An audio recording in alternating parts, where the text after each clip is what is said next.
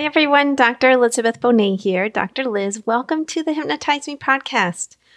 Before we jump in, please note that the podcast is not mental health treatment, nor should it replace mental health treatment.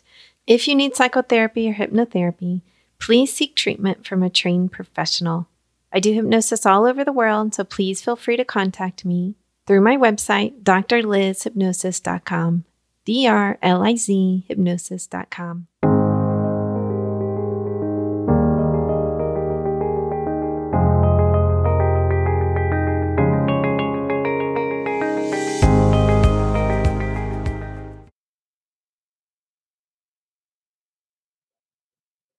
Hi everyone, Dr. Liz here. I want to let you know before we jump into this fantastic interview with Christy Whitman that the Sleep Better, Feel Better program is starting May 5th, 2020. This is an online group and we're going to meet live and work on your sleep problems so that your life is transformed. Believe me, I know how hard it is when you're not getting good sleep. I struggle with insomnia a lot of my life until I found hypnosis. And then I really found like I had a tool that could help me sleep better, feel better, wake up, looking forward to the day ahead. So just go to drlizhypnosis.com/sleepbetter and you'll find the details about the program there. I hope to see you there. Now, this interview with Christy Whitman was so much fun to do. She is internationally known as a channel, which I find fascinating. I was like, oh my gosh, I get to speak to an actual channel and see what it's like, because I am obviously not a channel. Okay. So I just enjoyed the whole interview. So she is internationally known. She does all kinds of free webinars if you want to jump on one of those after hearing the interview with her today. She has published 5 or 6 books. She has a new one coming out next year in 2021. And then on top of that, she offers all kinds of programs. She offers courses that you can take on her website as well as individualized programs. So she is quite impressive with the amount of work she does with having like 2 kids and a husband and all of that. So go and make sure you check her out. So we start off pretty general, but then we get pretty specific because I wanted to ask some questions about my own life and my own daughter and look at a particular struggle that I was having with her. And Christy is really helpful in that. So you don't want to miss that if you have kids of your own. So I hope you're all staying healthy and safe during the pandemic. I know I have listeners all over the world, and this pandemic has affected every single country in the entire world. And I am meditating on your well-being almost every day. Occasionally I miss a day here and there. I have no idea if you feel it, but I believe that it affects you positively. I picture us all connected by strings of light and well-being filling your body, regardless of whether I know you in person or not. I have images that pop into my mind of my listeners, some of them more specific and some of them more vague. But I want you to know that there is someone out there that's meditating for your well-being and that cares about you. Thank you so much for being a listener. I really do appreciate every single one of you. All right. I hope you enjoyed this interview as much as I did. Peace.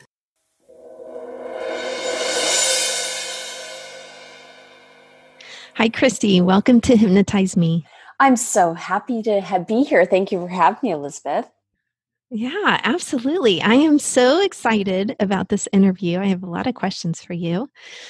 And the first one is, I see that you had a son, Maxim, who had to have heart surgery. Yes, when he was 2 months of age, yes. What kind of heart defect was he born with, a heart problem, I should say? Well, he's truly a miracle because he had a transposition of the great artery. And so when the doctors at 2 months of age were telling us about it, good 85% of the cases are found when the baby's inside the mother and utero, and they find it usually when they're doing the ultrasound.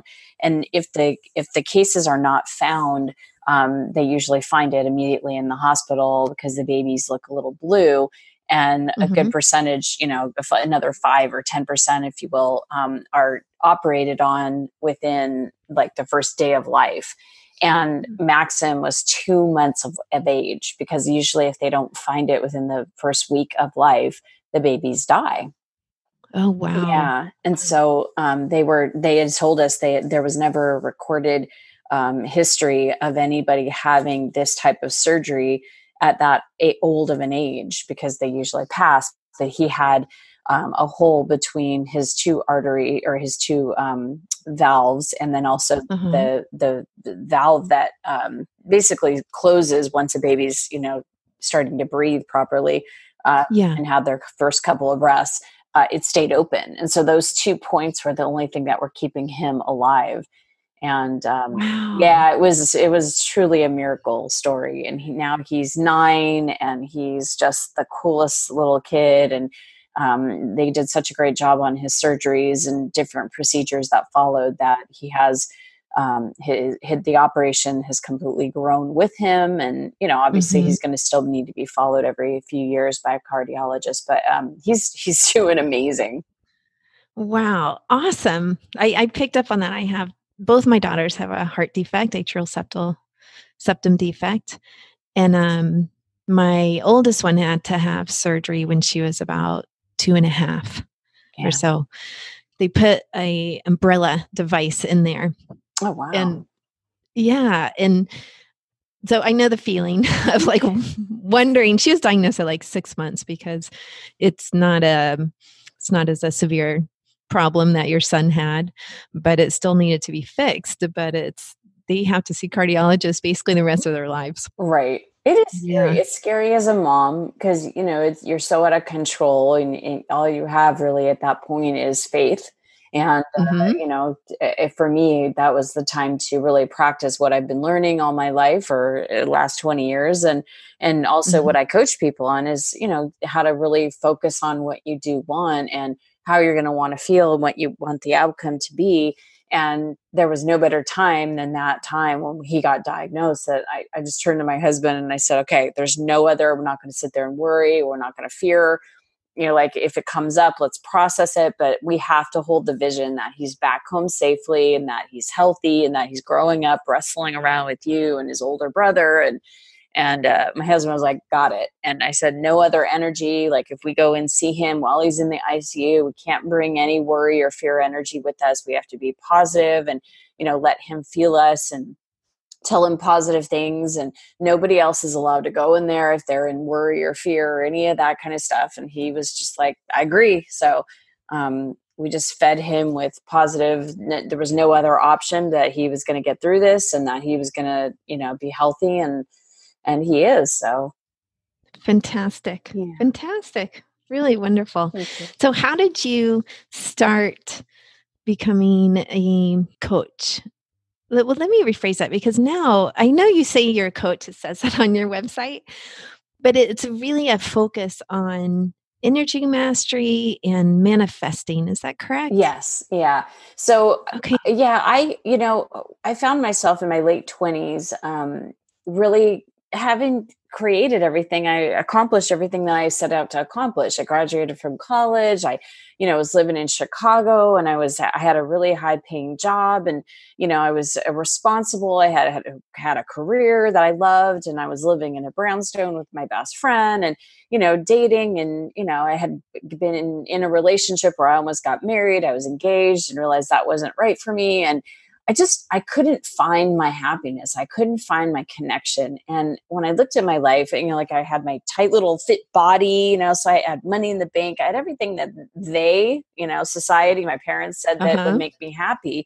And I just wasn't that I was unhappy. I just felt like, is this it? Like, is this what it's about? And I just started seeking, and wanted to discover more to this universe, and to the purpose of being here. And it was interesting, because I was started dating a guy that lived in California. And so I had a transfer with my company from Chicago to California. And when I got there, I didn't know anybody. I didn't have any friends. And he introduced me to his friend, who was a hairdresser. And when I met Janine, she just had this light about her. And I didn't have that language back then, but there was something very different about her. It was like she Hmm. just had effervescent bubbles of joy coming off of her. And it wasn't the kind of joy or happiness that I'd ever seen with anybody before. And so she's cutting my hair and I'm just kind of observing her and watching her. And finally I had to say to her, what do you do? Because you just are so different from so many other people. And she knew exactly what I meant. She said, well, I do a practice of meditation called Light Body. And she started telling me about it. And I'm like, oh my God, who teaches you that? And so she introduced me to her meditation teacher, and I was dialing Melanie's number as I was leaving the salon. I was just like, oh my gosh, this is it. And so when I sat in her house and we were talking, one of the first things she says to me, now keep in mind, Elizabeth, this was like over 20 years ago. This is to over 2 decades ago when like any, there wasn't internet and there wasn't people on the internet. I mean, there was the internet, but there wasn't people on the internet talking about this. It wasn't like it was common knowledge. Right. It was like, it was in the books were in the very small part of a bookstore in the very, definitely. Yeah. Right. It was like, you had to go along with the yoga section. Yeah, exactly. Exactly. Yeah. Or in like, those like witchy kind of bookstores, those like places where it just wasn't common knowledge. And so when Melanie said to me, she said, you create your own reality. I just looked at her and I knew that to be true. And I didn't know how I knew that to be true. And then she continued, she said, your thoughts create your reality, and that you're either repelling things from you or you're attracting things to you based on how you think and how you feel. And I just knew that to be true. And somewhere inside of me, even though this is a first time I'd ever heard it and first concept, and I went, that's true. So how do I do that? And my first assignment was to pay attention to my thoughts and to pay attention. And that was the first time I ever thought that I'm not my thoughts. That, what do you mean? Like my thoughts aren't real? Like that's, my thoughts are true. They're, that's what it is. Right. And so when I would just be the observer of my thoughts, I couldn't believe how negative I was. And I was just very judgmental and critical of myself, of everybody else. I mean, if I had opinion inside of my head about everyone and everything, including the universe and God, and it was all skewing on being negative and being in lack. And so I started to really practice meditation, but more importantly, I started really shifting my thoughts from lack to abundance. And I started learning about that there are universal laws that govern our universe. And one of the things I realized that, God, it can't just be me that's so negative and so in lack. And I was seeing it everywhere, that people I related to and people I talked to and the perspective of the media and everything, everybody was so in lack. Yes. Like once you see it, you see it. Yes. It's like it just hits you in the face when someone's in lack or they're very negative or. Yeah. And so I started breaking down and learning for myself, like what makes someone in lack? Like when someone's thinking, and how do they think? How are they, what are they doing? How are they acting? What concepts? And so it was interesting because it just became now my lifetime of learning and gathering information. So I was about 5 years in, and I remember one night I was really going through a huge spiritual growth, and I was meditating and I saw a book cover say Perfect Pictures by Christy Whitman. And I thought, well, that's interesting because I've never written a book. And it had like the exact, cover that it has now and everything. And that night I went to bed, and at 1:05 in the morning, I was woken up with this voice that was speaking so loudly inside of my head that I couldn't turn it off. I was like trying to roll over and think of something else, and it wouldn't go away. So I got up and I got a pen and I got my journal, and I just started like writing what I was hearing. And then my hand became independent of my own consciousness. It was like, it started going super, super fast. And I was just scribing this information. And it wasn't like I heard it and was writing it. Now my hand was just writing this stuff that I couldn't even keep up with. So I was up for a good couple of hours, went back to bed, woke up in the morning and went, wow, that's interesting. Read it and was like, oh my God, this is incredible. This is exactly what I'm needing to hear right now for myself. And so, fantastic. Yeah. And so what was your background in? Like, what kind of work were you doing? Well, I was a pharmaceutical rep at the time. Okay. So it's not like you were in like an English major, or, No, it was totally unrelated. Yeah. Okay. No, it is funny because my degree at Arizona State University was in communication. And so Oh, I okay. graduated with a communication degree. And I was just saying this to my husband the other day. I'm like, it's kind of funny that I went to college to be in sales and marketing. I decided to switch majors. And then everything that I'm doing now, whether it's, presenting, giving groups, like, giving presentations, doing coaching, Mhm. interviewing, all these kind of things is now what I learned in college. It's really kind of funny, but Yeah.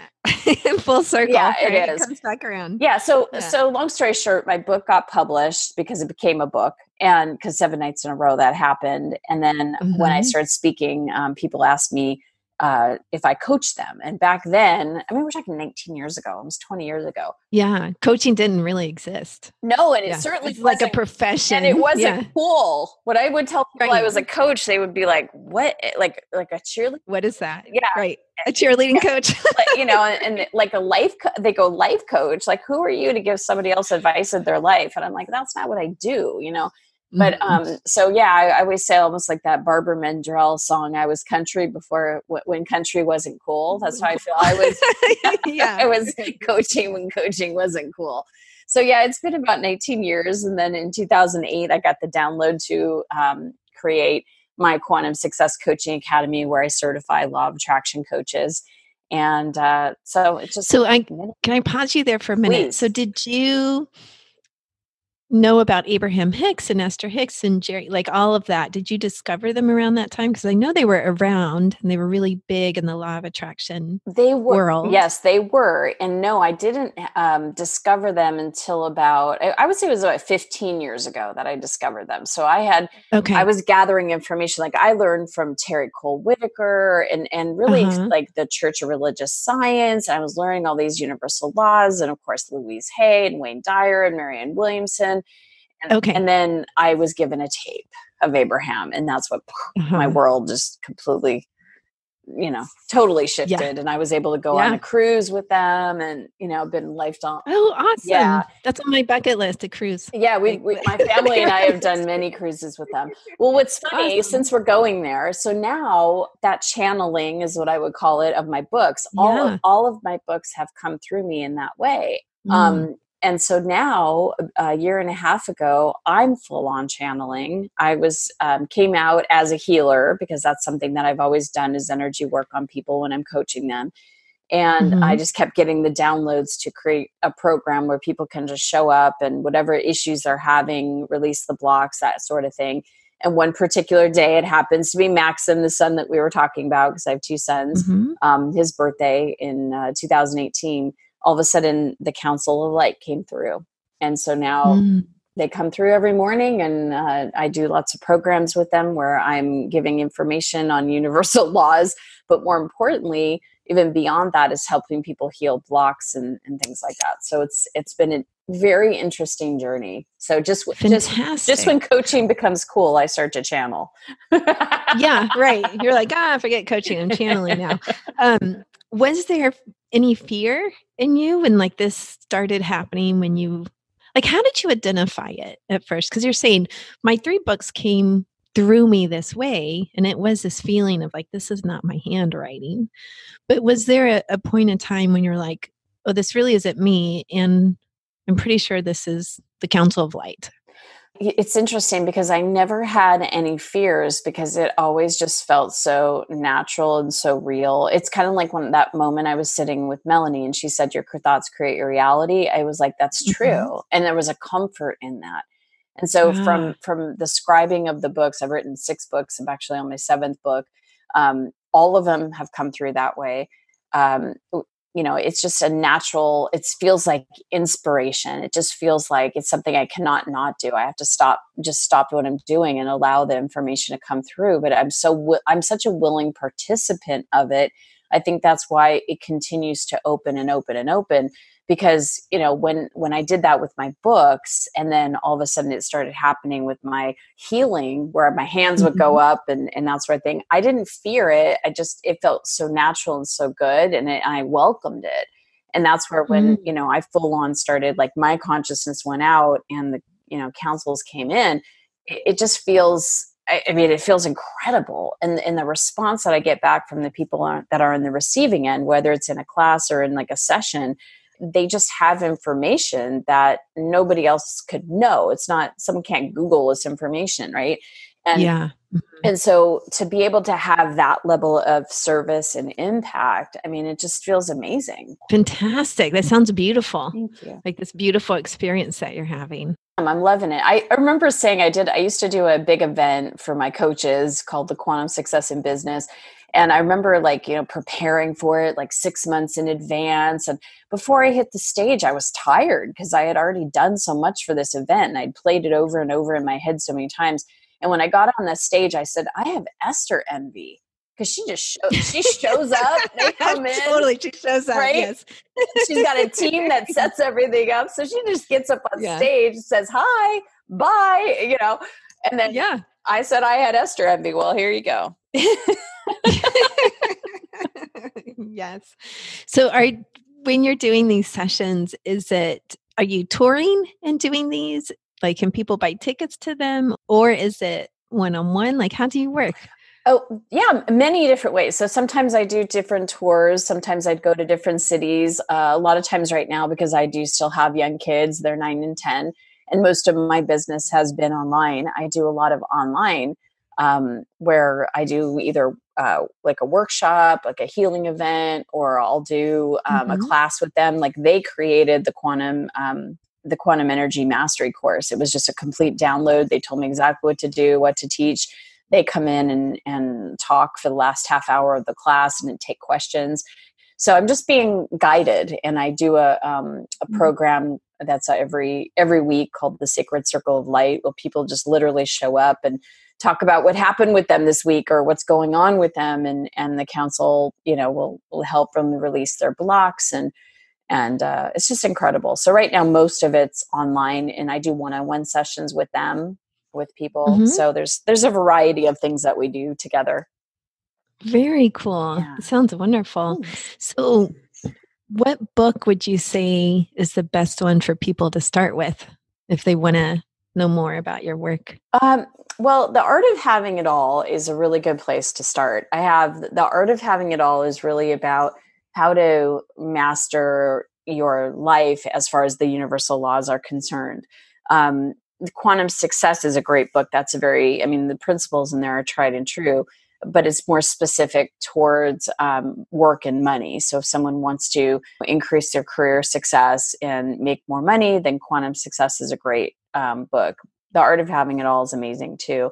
Okay. But I'm writing another book that I'm turning in the manuscript for this month called The Desire Factor, which I am just over the moon about, because council has obviously come through in a different way this time to bring forth the information. So that's going to be coming out in the spring next year.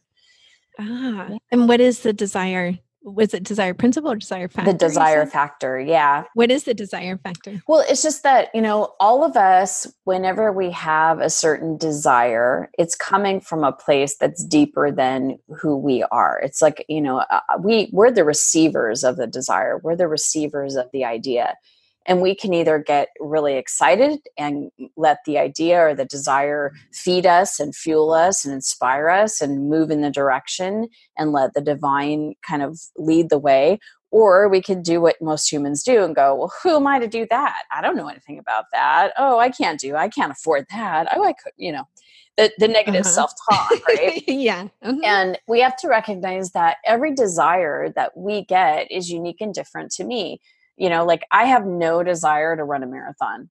I don't know about you, but that's never been something that I like. Ooh, I like watching them like on TV. Well, I do not want to run one. Like I was just having someone do my hair and makeup. She's like, oh, I'm training for a marathon. I looked at her and I'm like, good for you. That is amazing. Yeah. Like I have no desire. Totally admirable. Yeah, yes. Exactly. No desire. I have no desire to swim across, an ocean. I have no desire to go camping for 6 months with a backpack on my back. There are things I just do not desire. They're not something that I've been given as something that would light me up. But the desire to coach someone, or the desire to write a book, or the desire to travel with my family, these are all things that I personally desire. And the specific places places that I want to go and I want to do, those are specific to me. And as long as I can allow myself to go, ooh, be excited by the possibilities of living in that place or traveling to this place or doing these things or having these things or being these things, then the divine in me has the open channel to then co-create with me and create those things. But it's us that has to be open and not in the space of doubt or worry or fear or any of those places that we talked about, like the lack and the limitation of, oh, that's not possible for me. We have to be able to be that clear channel. What would be your biggest tip for someone to shift out of fear and worry? Well, we have to understand that our emotions are important, but we all need to learn how to become energy masters of our lives. That's really what one of the biggest teachings that the Quantum Council of Light has to teach, and that mastering our energy is really about understanding when we're having fears that come up, for example, and to allow ourselves to feel the fear, just to process the energy. If you look at everything from an energy perspective, when we get like mired with, oh my God, my life sucks, or why is it so hard, or it's so difficult, why do I have to struggle so much? If we look at that as an energy pattern and we process out the emotions first and isolate them from the thoughts that created them, and then are able to change the thoughts and dissipate the thoughts, all from a place of energy, then those things don't continue to chronically come back and have us repeating that same thought pattern and worry and fear, whatever it is, to create the same situation. We tend to create the same kind of situations, whether it's financially or in our relationships or in our health or, in our careers. There's always some kind of, again, lack, limitation, struggle, powerlessness to these different things. And we have to remember that those are just imprinted. It's not who we are. It's not our divine design. We're designed divinely. It's coded into our system. Right now I'm doing a meditation series to activate the divine codes with the council, because we're divinely designed to have complete health and well-being, to be vital and have energy, and until the day that we transition, to be in perfect health and to have abundance in all aspects of our life, including financially, and to be able to be that co-creative partner with the divine, whether it's creating a book or creating a painting or a piece of music or a project or a business or a trip or whatever we're wanting, and to have it be success, and to have it be success in what we mean it to be successful. And then, to having loving and supportive relationships, not just in one intimate relationship, but in all relationships with our kids, with our neighbors, with our in-laws, with our parents, to have love and support. And that's the way it's designed. And so if we're not manifesting or not having evidence of that divine design, it just means that we've been printed. Another way of saying it is we've been programmed into a place where we believe in something that's not of that. And that's just energy. It's just an energy imprint. So is it a constant process of like turning your mind, shifting your thoughts? Like, let's say you're having an ongoing issue. So I have an ongoing issue with my 14-year-old who doesn't really like her stepdad that much. She liked him at first when I first dated him, but once she found out we were going to get married, she was like, oh no, you could actually sort of see her mind making the decision. No. Okay. So I continue to try to be positive about it, but it's hard sometimes as a mom when she still says, no, I still don't like him. Like now she'll talk when he's around and things like that. So I can see her changing some, but when I talk to her in private, it's still very much like, no, don't like him. Okay. Mm-hmm. And for no real, well, that's my perspective, for no real reason. If you ask her perspective, which is really important, she'll say, I don't like how he chews, right. Like she doesn't like how I chew either. But she hates like hearing people chew, like mouth sounds, and he's too loud. It's things like this. Right. So I sometimes get stuck in, what do I do about this? So I constantly try to turn my thoughts to, she's growing up, she's figuring out what she likes and doesn't like. Eventually she'll become an adult. Maybe she will like him. But it's hard for me to think too, maybe she won't like him. Like that does creep in. So what do you suggest in terms of like something that's ongoing, let's say? Yeah, so remembering that everything is vibration and everything is energy. I mean, that's really the important thing, is that when she is showing some kind of not liking him, where does it push your buttons? And what are you making it mean within yourself? Because you don't have control over your daughter as much as we'd like to think we do. Right. No, and none. and you and pretty much. right. And Right. you can offer, because maybe there's maybe an imprint in her where she's angry, or, something's going on within her where she just wants you and her dad to be together. And, that's why she doesn't want another man, because if another man's in, then, but this is all stuff that's her stuff for her to figure out. Right. So for you, while you're in this situation, is to understand when she says, I don't like him, or when she, first of all, if she's doing anything disrespectful, it doesn't sound like she is, at least she's being respectful in front of him. If she wasn't, and there was behavioral issues, that's a whole nother thing. But I'm talking just energy wise, just inside of you, for you to shift the situation is literally to become neutral, whether she likes him or not. Again, if she's being disrespectful, that's one thing. But if she's being respectful and she just doesn't like him, then it's like, okay, inside of you, where can you be neutral? Does she really have to like him in order for you to be happy? Does she really have to? Got it. Yeah. Yeah. The fear in me comes up of she'll go to college, never visit me. Like I'll never see her again when she leaves for college. That's the fear. So it's shifting away from the fear place and into a neutral feeling as much as I can. Yeah, it's you get to have your relationship with your husband and have it be as loving and supportive as you want it to be. Not letting her influence change that dynamic, and you allowing yourself to be happy no matter if she likes him or not. This is a very minor. I mean, I just wanted to give you an example of how this works. And I was sharing this with my son. We went to the professional hockey game on Saturday night. And there was these two very, we'll just say very loud. I'm not going to judge them, but they were very loud and they were swearing a lot next to my son. And so, and he was kind of, the two of them that were, this couple were yelling over us to the left of us to these other people who were very loud and swearing and were like yelling at players and all this kind of stuff. Yeah. And I'm like, oh brother, I'm like, okay, now's the time to get neutral. And so my son Alex is sitting next to me and he's like, Mom, they're so loud. And I'm like, honey, we're in a public place. We're at a hockey game. They're allowed to be loud.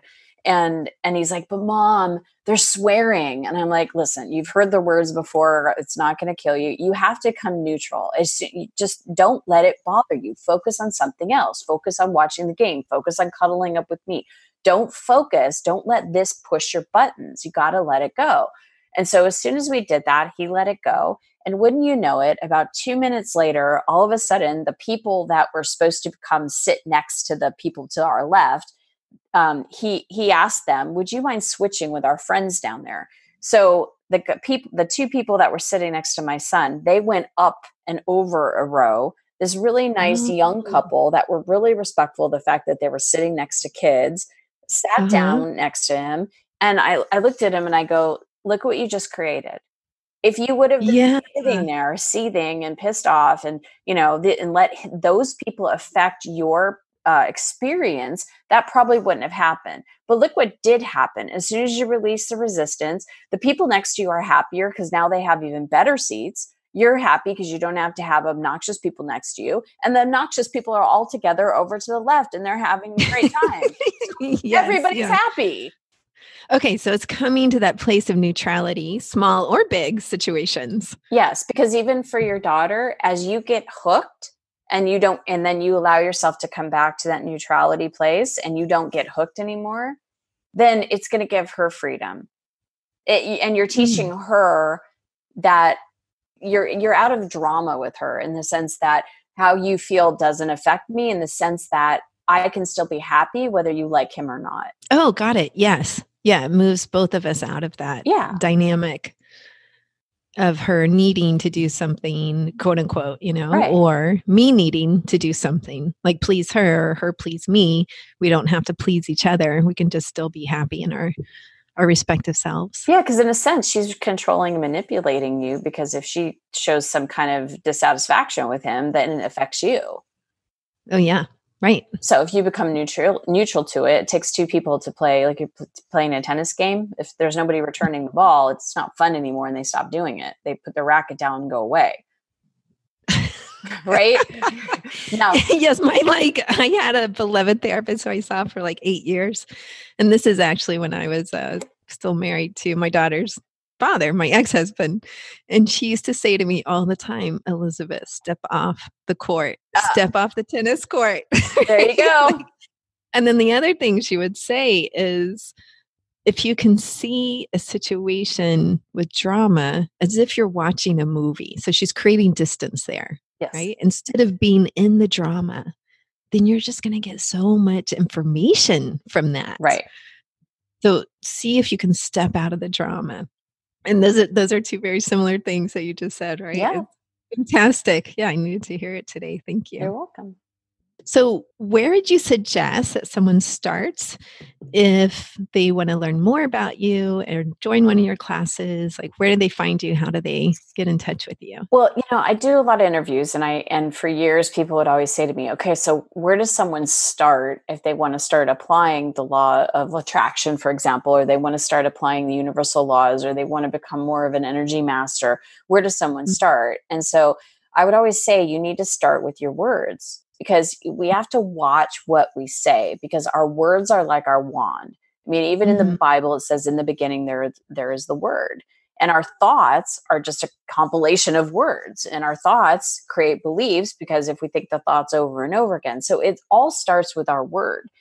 And there are so many words that we say that we don't even realize that we're doing it or saying it, that pulls our energy down, that keeps us in drama, that keeps us in a place of feeling powerless or in lack. And so I decided to create a couple years ago, and it's been really phenomenal, a program. It's a free program called Watch Your Words. And everybody can go to watchyourwords.com. And it's a 30-day video program. You get a video delivered every day. Some of them are like a minute and a half to maybe 4 minutes. And it gives you the word of the day of what to change your language from and what to change it to instead, and why. So that you're learning why you don't want to say this particular thing, what it's doing to your energy, to your thoughts, to your vibration, to your emotions, and what to change it to instead, so that you actually feel better. You actually feel more empowered. You actually feel like you're coming from a place of choice and abundance and empowerment, instead of a place of lack and limitation or drama. For example, one of them is, I can't afford it. We hear this all the time, and it might be true, right? But saying I can't afford this literally creates an energetic loop where your reality becomes you can't afford something. So just to even break that chain, saying something like, and again, I give examples of what to say instead, that's not a financial priority for me right now. And it becomes, I don't care if it's something in your business or something that a trip you want to take or something that you want to do. When you say that's not a financial priority for me right now, it puts you in the decision-making seat, and it helps you feel more empowered than saying, I just can't afford that. It feels so horrible to say that. And then that is the vibration of I can't afford that you're giving out to the universe, that continues to create the same thing over and over again. Definitely. Love that. Yeah, it's a great example. Yeah, I've used before, I'm not choosing to spend my money that way. Yes. I can't afford something has the implication, like I don't even have the money for that. Right. And so it's like, all right, changing that into that's not a priority for me right now, then also allows the opportunity to open where the money flows in at some point where it is a priority for you. Right. You could still say, I want that right now. It's not a financial priority, but I still desire that. And, then I will track the money, or I will do whatever but right here, right now, to make that decision to go on that cruise or to do this or whatever, that's not a financial priority. Yeah, fantastic. So great. That's a great place for them to start. Yes. And then what is the link to your main website? It's ChristyWhitman.com. And it's CHRISTY. Yes. And then Whitman with one T, WHITMAN. Yeah. Any way you spell Christy Whitman, it'll get you there. Oh, fantastic. Right. Someone working for you there. Wonderful. Well, thank you so much for being on the podcast. I really enjoyed our discussion today. Thank you, Elizabeth. I appreciate you having me. I really appreciate what you're doing in the world to help people manifest more of what they want. So thank you for your help in the world. Absolutely.